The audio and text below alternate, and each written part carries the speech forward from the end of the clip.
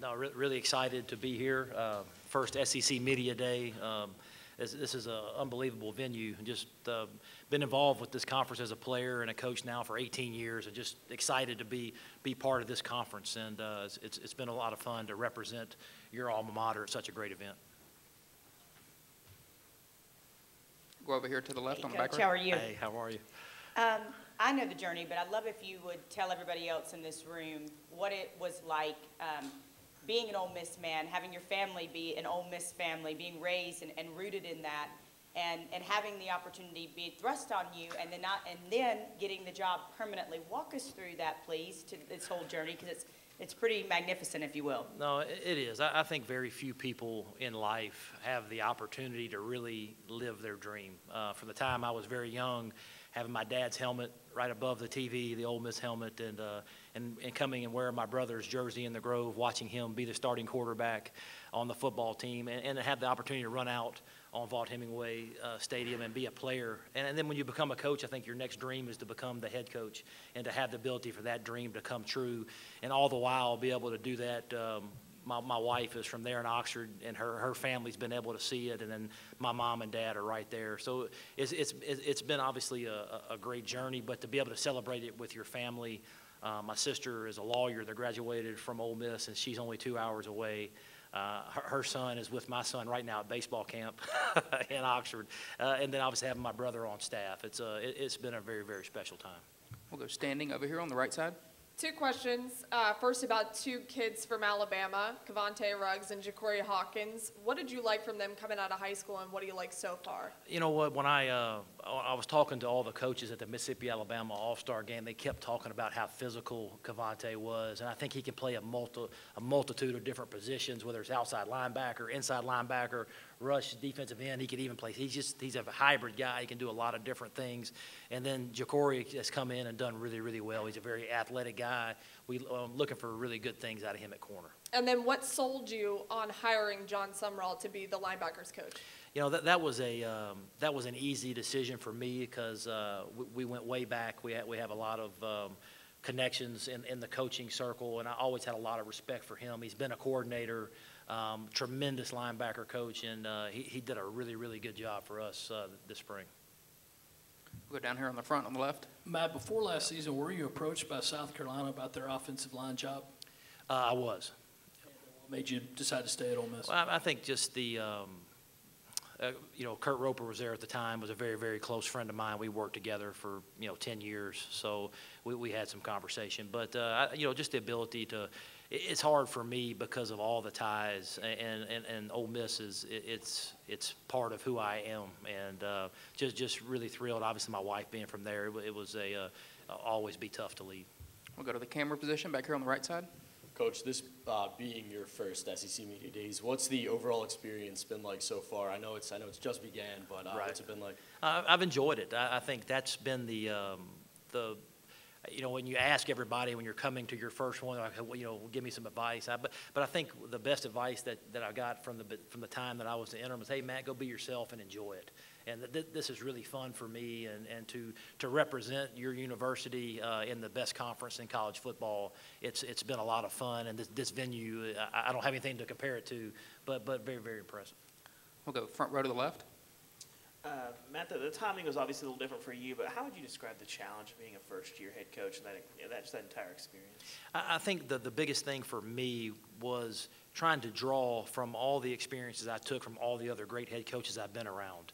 A little bit from Philip Fulmer, some from David Cutcliffe, and just pulling from the best of everybody that you've been around, some from Tommy Tuberville from when I was a player, and then you put your own flavor with it. And I think even though that was my first year, again, I've been involved with this league for a long, long time and been preparing for this job. And then you couple that with the fact that my knowledge of Ole Miss and me being around there, I think it made a good fit in preparation. We'll go standing back here on the right. Hey, Coach Andy Lee, WTVA in Tupelo. The appeal will be the final chapter of this NCAA saga. How does it feel to come to a media days, enter a season, and just not worry about any of that, just talk football? No, it's good. It's good. I'm really very pleased with the culture of this football team. I think finishing last year with a lot of really positive momentum, which springboarded into a top 25 recruiting class and a productive spring. Just really focusing on continue to build that culture and work on being better. I think having continuity, offense and defensive coordinators is huge, and really just focusing on football has been a lot of fun. Second row over here to the left. Having Metcalf and Lodge, you guys were able to run A.J. Brown out of the slot a lot last year. Is that a function of having the other two, or is that more by design? And then also, just what makes A.J. Brown beyond that such a nightmare to cover? Yeah, I think it's you always want to try to find a way to get your best players on the field together, and I think that was the best combination of those three guys. I think they are one of the most talented units in the country. They're all very different. They all bring something different to the table, but you can't double cover all of them. And I think that's when we really got good offensively last year, was when we were able to run the ball effectively and then take advantage of those one-on-one mismatches. But, A.J. is a special player. He's very driven. But you know what? It's fun to watch those guys because they push each other. They're very, very competitive, and they push each other. But the thing that I'm probably most proud of is when one of them catches a touchdown, the other two are right behind them, and they're very, very unselfish because they all want the ball. And for them to be unselfish, I think it shows that's a really special room. Go to the camera position in the top right. Hey, Matt, two questions. First, the past couple of months, having that interim tag removed, for you personally, how much more comfortable are you going into the season, experiencing a spring, going through a summer? Now you have a year almost under your belt of getting into this year. You know what? I think the experience is awesome. I approached the interim job and I made decisions for the long term. So I went in there preparing and felt like I had been preparing for this job for my entire life. So I tried to make decisions for the long term. But having that year under your belt, certainly this job doesn't come with a handbook and the pressures and the rigors of a Southeastern Conference schedule. So having a year under my belt will definitely help, especially with time management. That was my biggest probably challenge, was how to manage your time between the offense, the defense, the media, the recruiting. But having a year under my belt will certainly help. Second question, you've been on both sides of the ball in college football, especially in this conference. Just your opinion, what kind of impact do you believe sports gambling will have on college football? Do you is that something you've talked about at all or thought about? I think we're just coming into that. I don't think anybody really knows, but I think the biggest thing for me, if it does come to fruition, is just it's education. It's no different than social media or different challenges that they face, that the student athletes face. I think it's just education and educating those guys on it just gives you one more topic that you have to cover. But I think it may be a little bit too early to tell. But to me, education will be the key with our student athletes. Go right here in the middle. What is Ole Miss attitude and mindset for this upcoming season? You know what? I've been really, really pleased with coming out of last season with all the positive momentum and going into the spring. You could really see the culture continue to build. When we ended the season last year, you could really tell how far we had come from a culture standpoint. And I think what happened was, I think all the things that that group of young men had been through, it could do one of two things. It could either push you apart or bring you together.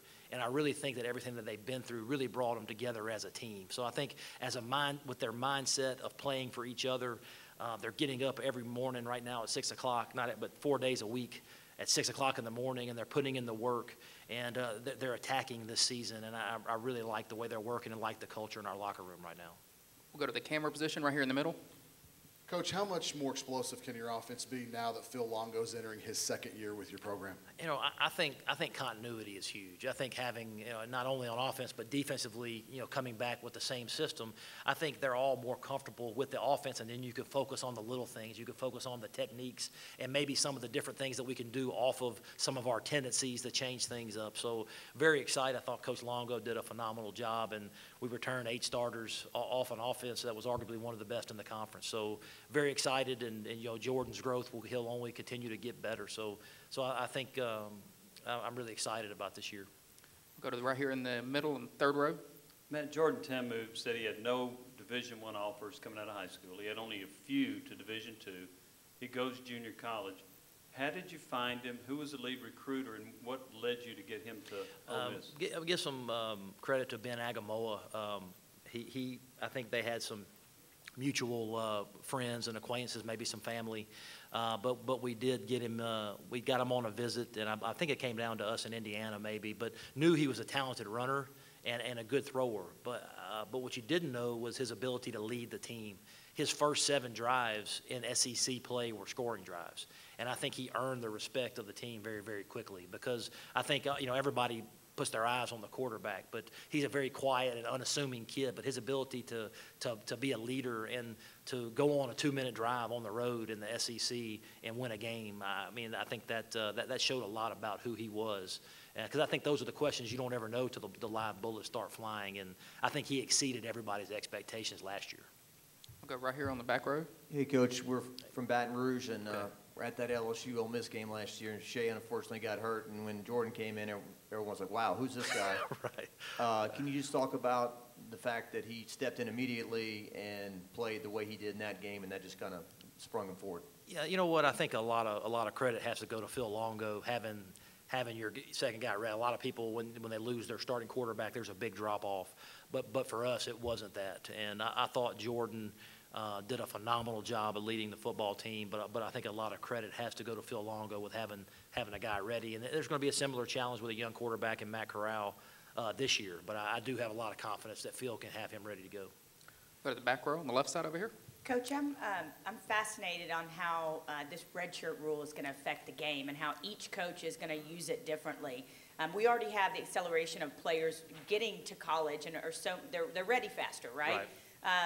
How will you use it, and how do you think it'll most impact the game? Because you even think about postseason with guys going on to the NFL. Well, you get your young guys some playing time. How will you use it, and will there be any strategery, if you will? Yeah, well, first, I really like the rule. I like the flexibility that it gives us because I think when young men enter your program, they enter at different stages. Some of them are ready to go, and you can put them in the first 4 games to see if they're ready. Or some guy may develop later, and maybe take him a little bit longer to get the system, and you could play him maybe at the end of the season. So I really like the flexibility that it provides for us and like the rule. Go over here on the second row. Hi, Coach. Right side. Hey. Corey Reese, Newswatch Ole Miss. I know you talked a little bit about the running back position. You talked about balance on your team. One thing that was kind of missing, I guess, from last year's team was kind of that tight end production of Evan Ingram. Can you talk a little bit about the tight end production of Knox and Cooley and how important they're going to be? You know what? I think Dawson Knox is a weapon. He's a tremendous young man. And I think when he came back from his foot injury, I think that played a large part. Obviously, Jordan running the football, but having a tight end that can stretch the field vertically and also block in the box.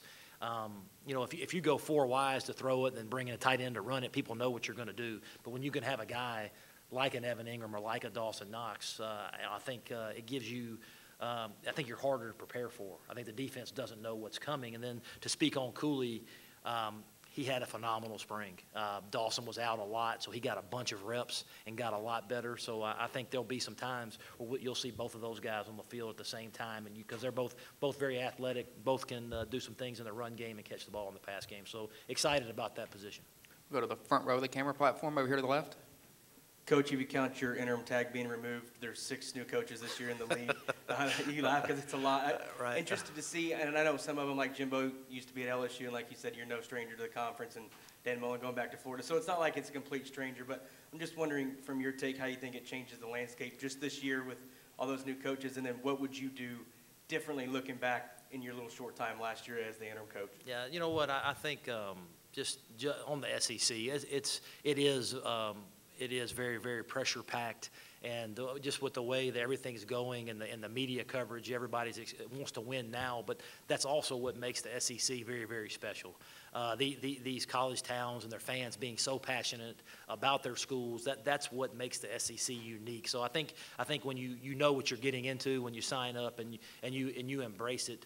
But again, I said before, this head coaching job doesn't come with a handbook. So I think you learn a lot moving forward. But I really enjoyed building relationships with the players, especially on defense.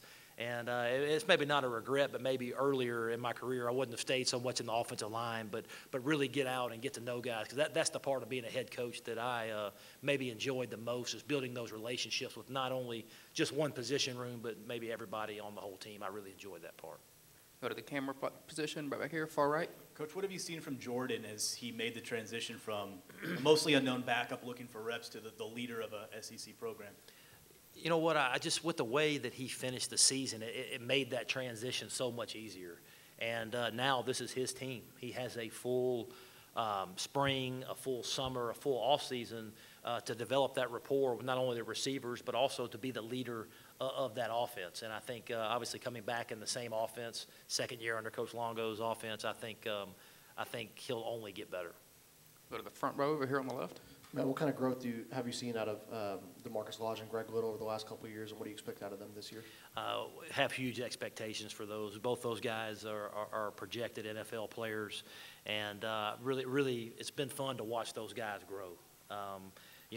Greg, to speak on Greg, just to see him, to see the confidence he has now that he's been through 2 seasons. He's played against first-round draft picks. He knows exactly what to expect. And, he's one of the premier offensive linemen in this country, and really excited. And to see him grow as a leader. And then with DeMarcus Lodge, same thing, to see him grow as a freshman. Seems like he's been around for a long, long time. But it's been fun for me to watch the lineage of those receivers, starting with Dante Moncrief and Laquan Treadwell and Adebayo and Cody Core, and then their work ethic gets passed to A.J. Brown and D.K. Metcalf and DeMarcus Lodge. It's just fun to see that work ethic come to fruition, and they'll pass it down to the next group of freshmen. So I think that's a really cool thing. But DeMarcus Lodge, I'm expecting him to have a phenomenal year. Go to the front row of the camera position over to the right. Hey, Coach, how are you? Good. And this is not a trick question. I'm just going to say that right now, but you just heard the stat about the number of new coaches in the league, getting to know those new guys. When you were 16 years old, what was your dream car? Dream car. I probably just wanted a car. It was the Honda Accord that I drove first, probably. But dream car, I don't know, maybe Ford F-150, maybe. We'll go over here to the left on the end. Yeah, Matt, in this day and age, how did Jordan go under-recruited like he did? You know what, I think being at the way that recruiting speeds up, he was hurt a lot as a freshman in junior college. So I think he was a little bit of an unknown, had a really good second year in junior college, but I think him being maybe hurt that first year, I think it was maybe a little bit of an unknown. But I'm glad it worked out that way for us. Go back here to the camera position on the right side. Coach, beginning your career at Ole Miss as a grad assistant, you kind of touched on the journey earlier. Could you have ever imagined in your wildest dreams that you would be the head coach of this football team at that point in time? You know what? I think when my last game, I played for Tommy Tuberville 4 years. Coach Cutcliffe coached my last game, and I was going to go into. I was had a business degree and was going to go into business. And Coach Cutcliffe taught me and said, "Hey man, why don't you come back and work as a student assistant next year?" And ever since then, I knew that's what I wanted to do. And I left and went to Murray State for a short time. But coming back, when Coach Cutcliffe hired me back to Ole Miss, I always knew and tried to learn as much as I could and soak in as much as I could from the people I was around to prepare to one day be a head coach. And then I think it's a bonus when it's at Ole Miss because of obviously my family history. We'll go over here to the right on the second row. Freddie Roach is your linebackers coach. It's a guy that I'm very familiar with. Talk about him, and he's got a couple guys who he's going to be having to work with a little bit more extensively this year. Just talk about the job that he's done since he's been at Ole Miss. Yeah, so Freddie coaches our defensive line. He is a tremendous technician. But the thing he does really, really well is he has great relationships with his players. His players trust him. They know that he cares about them, and I think that's a great thing for a coach to have, because if a player knows that you care about him and he's a good guy, he can push you very, very hard. And I think that's what's really special about Freddie. Is not only is he a great technician, but he's also a guy that's been there and done it, and the players know when he talks to them that he's helping them. Got time for just a couple more. If you'll raise your hand, we'll get a microphone to you. Anything else for Coach? All right, thank you. Oh, one more over here on the left. Matt, we hear coaches talk about eliminating the external noise and stuff. You don't have to worry about, hey guys, don't look at bowl projections this year. Don't look at playoff rankings. Obviously you want to compete for championships, but in a way, does it make it easier to keep your guys focused on the short-term goals hey, beat Texas Tech, then we'll measure it, and then here's your goal for 7 days from now. I don't know if it makes it any easier, but I think you all have unique challenges with social media, and they're all on their phones. So we all have those unique challenges. But I think that the teams that are good are the teams that continue to improve over the course of the season, that can stay focused on the task at hand. And, I said before, really like the culture of this football team and the way this team has come together.